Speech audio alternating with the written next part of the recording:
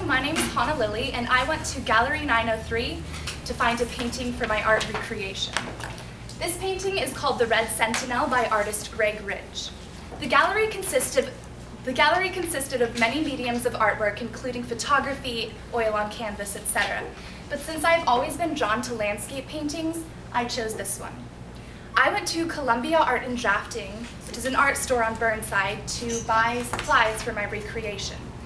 I changed two things mainly about my painting, and the first was scaling it down, because the original was 2 feet by 4 feet, and I, for one, didn't want to buy a canvas that big, and I feel like it would have just been a lot more work.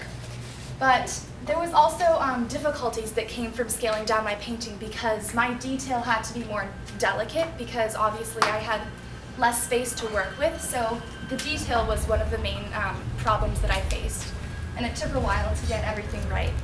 The second thing I changed was I used acrylic paint instead of oil, which the original was done in, because I have more experience using acrylic paint, and oil is just difficult.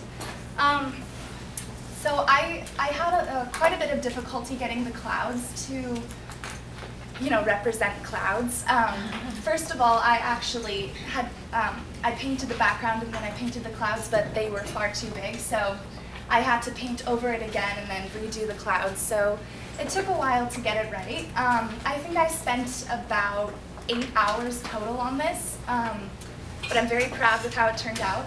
I kept the original name for my painting, which is the Red Sentinel, and for those of you who don't know, the word sentinel means guardian, or one who stands watch.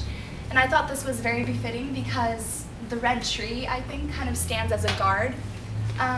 Yeah, so I'm really happy with how my work turned out. Questions? Claire? Okay, considering you actually know what you're doing, how long did it take you? It took me like 8 hours. You just said that. Sorry, I didn't hear. Very happy. I feel like everyone has been buying a lot of their stuff. How much did this one cost you? The canvas was like $14, and then I bought acrylic paint, so total it was like $25.